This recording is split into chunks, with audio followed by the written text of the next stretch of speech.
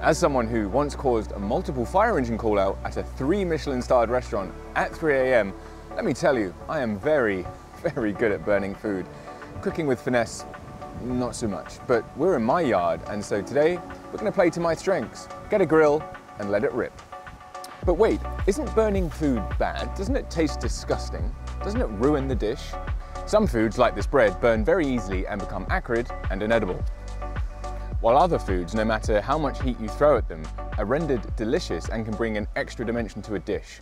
So in this video, we're going to look at what these magical foods are, we're going to see how to do it, and we're going to reveal why it works, and also a piece of information that my old head chef and the Maidenhead Fire Department wish I knew a few years ago. By answering these questions, we can understand cooking more deeply, and we can move past the usual explanation of why we enjoy foods that have been cooked over fire so much, and to something way more general that will help make you a better cook from the bottom up. That will be the science, but first, the art. So how do we do it? Well, given that our ancestors were doing this tens to hundreds of thousands of years ago and were literally Neanderthals, it's pretty simple. All we need to do is set up a fire, be it in a barbecue, in a hibachi, in your wood burner, in a chimney in the garden, and just set it on fire. Put the ingredient on top. Now, some foods work really well and some foods don't. So I've got 3 simple guidelines that can help you get started and start experimenting with cooking over fire. 1, use a whole food. Whole foods develop flavor. Processed foods, it's a bit more complicated. 2, be deliberate. If you catch the bottom of a pan with something that you're cooking that isn't meant to have that flavor, it's not necessarily going to be pleasant and it can be unexpected. So if you're going to burn something, plan ahead of time. And 3, when it's black, it's cooked. This is what you want. Don't faff around with this white stuff. It's a bit more different for meats as they can be overcooked quite easily, but for vegetables, full send. Great. And so what kind of things can we do with these blackened vegetables? Well, there's a number of things that are relatively straightforward. We can simply put them in oil, and the oil will then take on the flavor of these ingredients, which you can use to make a mayonnaise. You can poach fish in it, you could finish a soup with it, or you could take the vegetables and you can dry them out further, which you can then grind into a powder, and you have like a really concentrated version of that smoky bitterness that you can use to season other food or coat other vegetables. Or most simply, you can just use the vegetables as they are as a garnish with anything else that you're eating. Just add a bit of salt and season them up as you would any other ingredient, and they will be delicious. If you've watched this far and are enjoying this content, I don't care if you click like or subscribe, because the algorithm is going to show you more of my content anyway. Don't click dislike, no. So the foods that we've cooked over fire in this way, to this degree, take on a bitter, burnt, smoky character, which for some of them can be delicious all of itself. So a carrot, for example, got the sweetness that goes very well with the rest of it. But for others, and even the carrot itself, if we add other things that have other prominent flavors and tastes, then we can improve it even more. So a vinaigrette works incredibly well with grilled vegetables and meats. Sweetness does go really well, believe it or not, and if you think of a creme brulee, that's the same principle.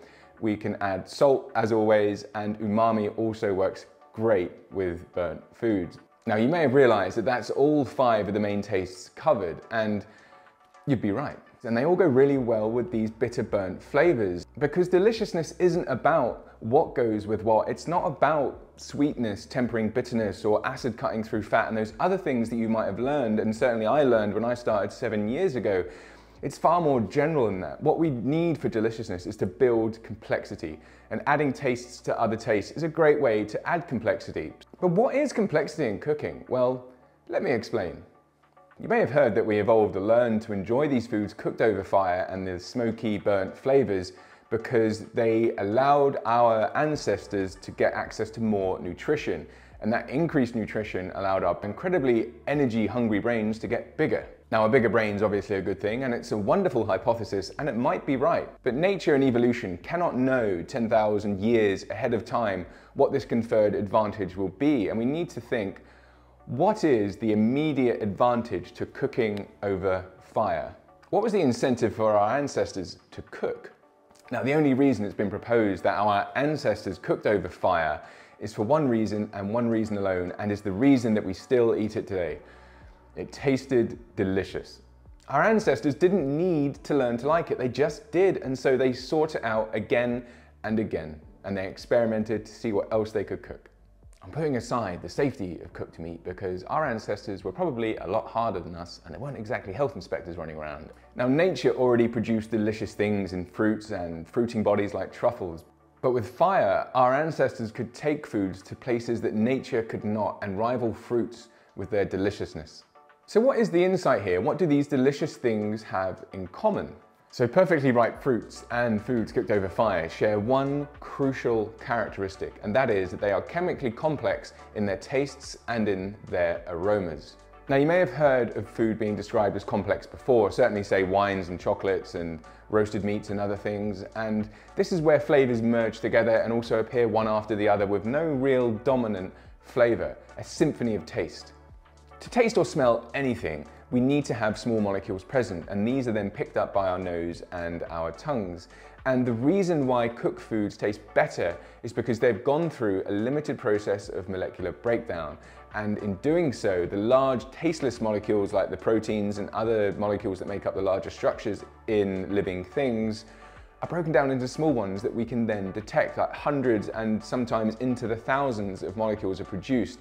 And that produces something that is chemically complex and potentially delicious. Now, the art of cooking may well be infinite, and that's before you even start putting ingredients and techniques together, which is even more infinite. It's a huge topic, and I can't wait to explore more of it in the videos to come.